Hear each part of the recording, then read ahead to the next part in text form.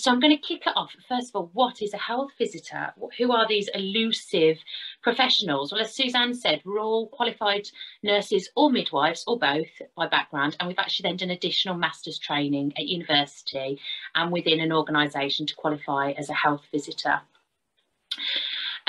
Now, what to expect really from your health visitor. So everybody, once they reach their third trimester of pregnancy, you'll be notified through Child Health, whichever area you live in, to your health visiting service team. And we basically, we cover those pregnant people from the third trimester all the way through up until their child starts school. And we carry the records for those individuals, those families and those children up until that point. And then once the child hits school age, we then transfer over to the local authority school nursing team. Now, as part of our service, we sort of make contact through that journey with families at different periods, and it can sort of be quite intense to begin with, and then you may not hear from us that often as your child gets older. A lot of the time, what we are doing is collecting information, and we're working alongside you, really, alongside with you. I think sometimes people may think that as health visitors, we're here to tell you how to parent. We're not here to tell you how to parent at all. We're actually here just to support and advise and inform you and signpost you really, and how to achieve the best for yourselves, your family and your child. And as part of that, don't be alarmed that we do ask a lot of difficult questions sometimes, and questions that can feel quite personal at times as well. And that's all part of the service that we deliver. Now, some of these sort of more difficult questions that we may ask you may be about your mental health, which I know there's some sessions, some fantastic sessions being covered on mental health coming up over this 2-day event. Also, we ask you questions about your relationships, your adult relationships, your intimate relationships, you know, baby's parents, who are they, what that relationship is like.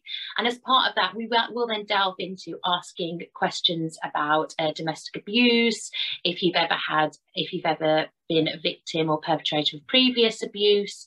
So as I say, a lot of the questions that we ask do sometimes feel quite intrusive and quite personal. But the reason that we're asking this is because that we are here, as I say, to support and guide you through this journey that I think none of us really feel prepared for.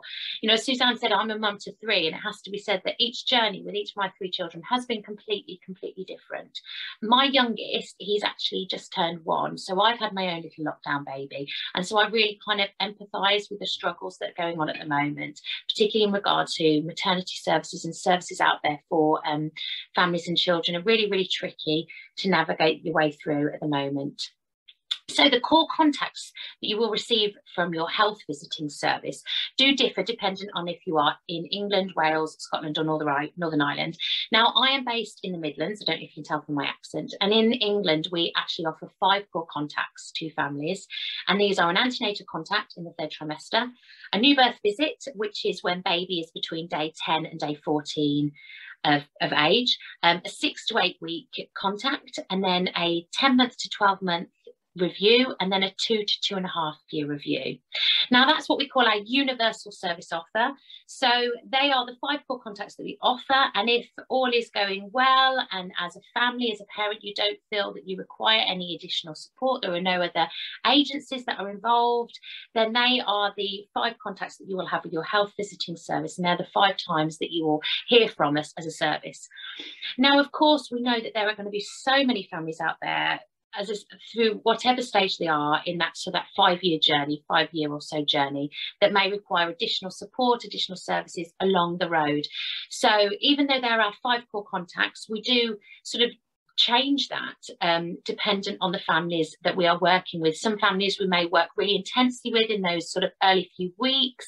Maybe, for example, if a parent is struggling with their mental health, of course, then we will be involved with that family, supporting that family through that journey. Or a bit further down the road, if your child potentially has any developmental issues when they maybe reach 2.5, we then are a lot more involved in that family at that stage. So it's very much a service catered for families and children on an individual basis, and it's what we like to call holistic. So we're looking at the whole picture. So we're not just focused on what's going on with the child physically or developmentally, mentally.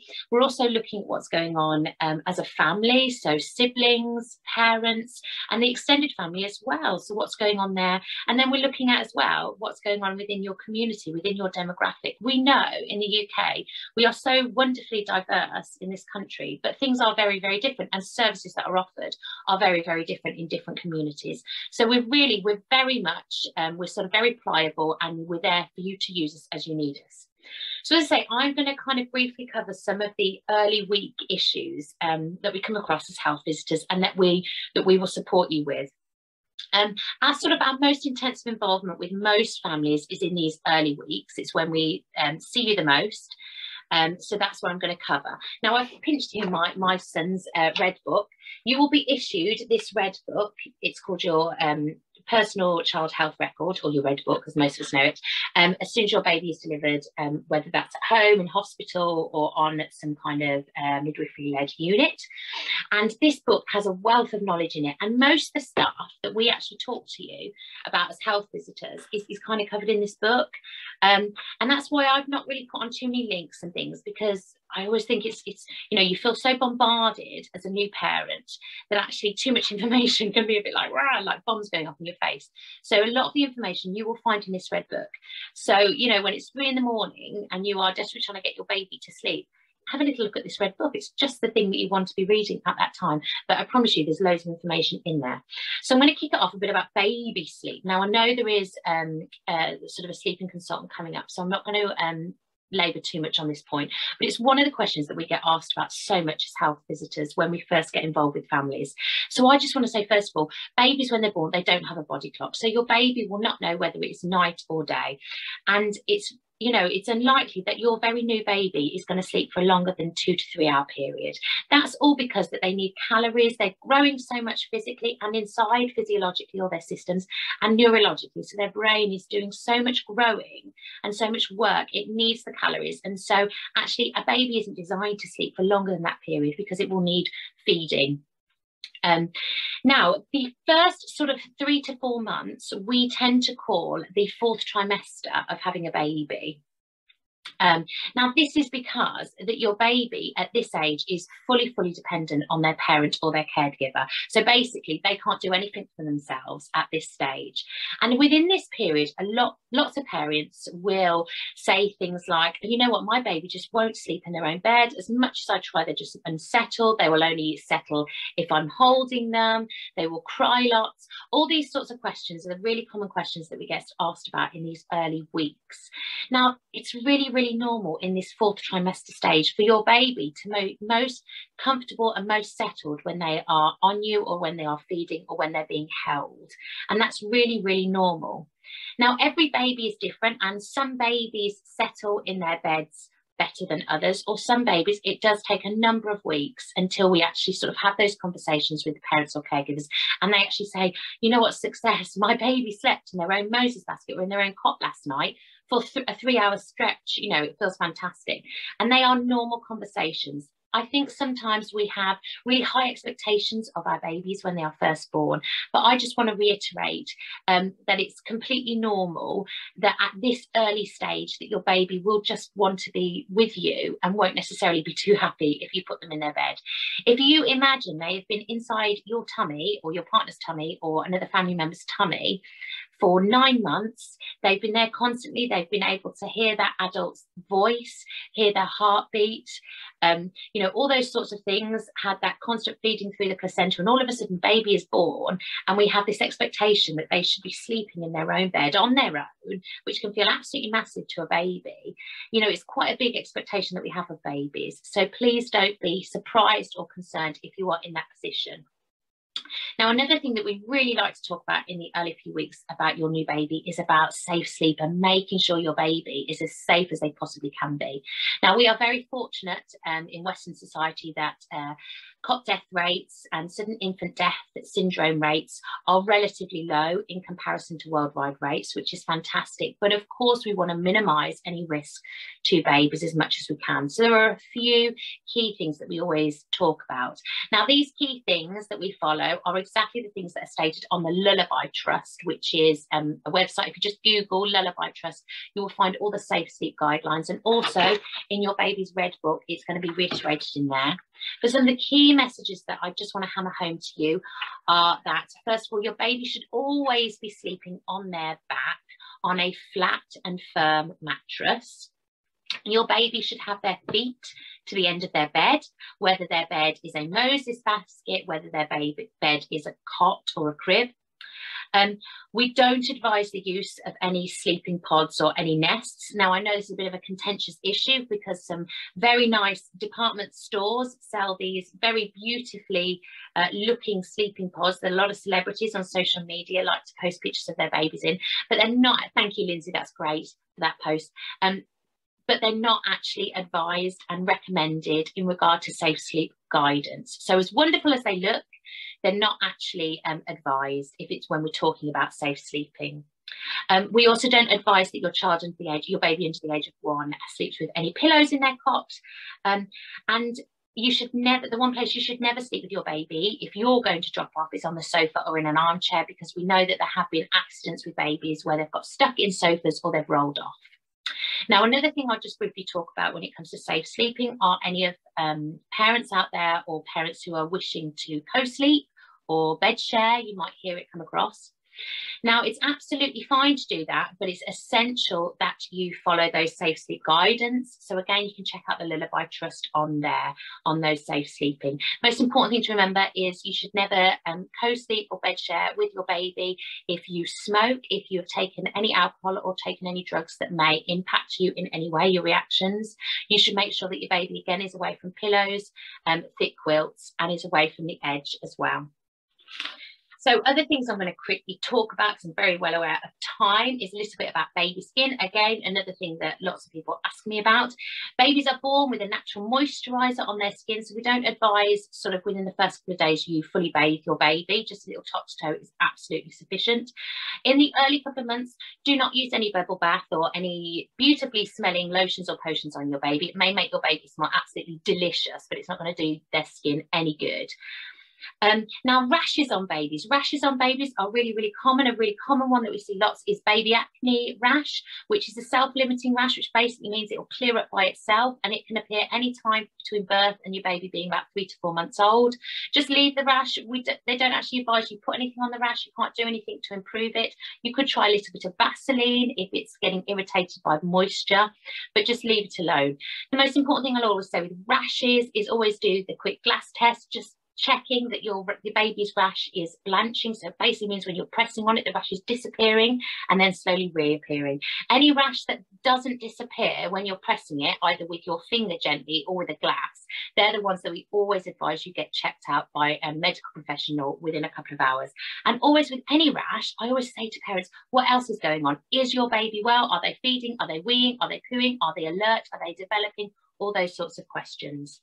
Now, infant feeding, again, is another area that we support parents with. Again, I'm not going to go over that too much because I know there's some sessions covered in this event, but however you wish to feed your baby, or you are feeding your baby, whether that's breast, formula or combination feed, we are here to support you. We have done additional training in lots of these different ways of feeding. So please, if you need that support, contact us.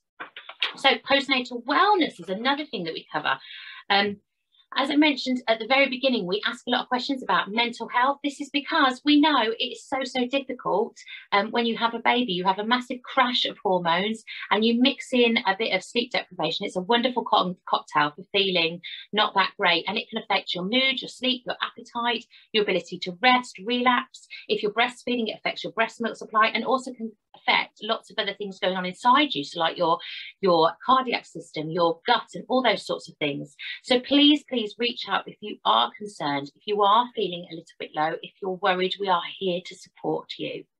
Periods is another big one. Again, I get asked a lot about. Every person is different. It's quite uncommon for your period to return within the first 6 weeks. And if you are breastfeeding, particularly if you're exclusively breastfeeding, you may find your period doesn't return between 6 to 12 months after having a baby. You may also find after having a baby, your periods are a little bit different. But if you are concerned, if you're suffering with severe cramps, pains, if you're passing any large clots, make sure you get that checked out by a GP. Breasts is another thing, regardless of how you're feeding your baby, a good supportive bra, I really advise for all new parents in those early weeks. It's always going to help. And again, any new lumps, bumps, talk to us, talk to your GP, talk to your midwife, and we can support you. Sex, wow. Sex after having a baby is probably the last thing on your mind, and having a baby is probably the best form of contraception going. But it's perfectly okay whenever it's safe and consensual to have sex. There is no time frame to wait. Of course, dependent on your type of delivery, if you suffered with any tears or lacerations at birth, that's all a consideration. But it's whenever you feel comfortable. And also, I always say, think about other ways you can be intimate with your partner. If you're not comfortable with penetration, that's absolutely fine. Immunisations is another big thing that we as health visitors talk about. I won't go over them too much because, again, they're in this massive, wonderful red book. Immunisations for babies are offered at 8, 12, 16 weeks. They are your baby's new baby vaccinations. And then they will be offered again between the age of 12 to 13 months, and then offered again at the age of 3.5 to 4 years. In the UK, vaccinations aren't compulsory. They are done on 20%, and they mostly are performed in GP practices by a practice nurse. We are here to provide you with lots of information. Of course, we really, really encourage vaccinations because these vaccinations will protect your baby and your family against some really, really nasty, deadly diseases. And finally, development is another one that we will follow your baby through to being a child with. Now, whether that's at their 6-week review and we're asking you lots of questions, is your baby smiling yet? Are they looking around? To their 10-month review, are they crawling? Are they sitting up? Are they babbling? And then to their 2 to 2.5 year review, are they chatting? Are they able to do lots of little intricate things with their fingers? Are they able to respond appropriately? This is all questions that we're asking because we're following your child's development journey, because we're wanting to make sure that everything is running all okay. Now, as I say, every child is different and every child develops at different stages within their development, and that is absolutely fine. We do have tools that we use to ensure that your child is reaching what we call their age appropriate milestones, but again, they are adjusted on your own circumstances. But if there are any issues, we are here to refer you maybe to a GP, to a specialist paediatrician, or any other specialist services, or we can just signpost you to some local initiatives.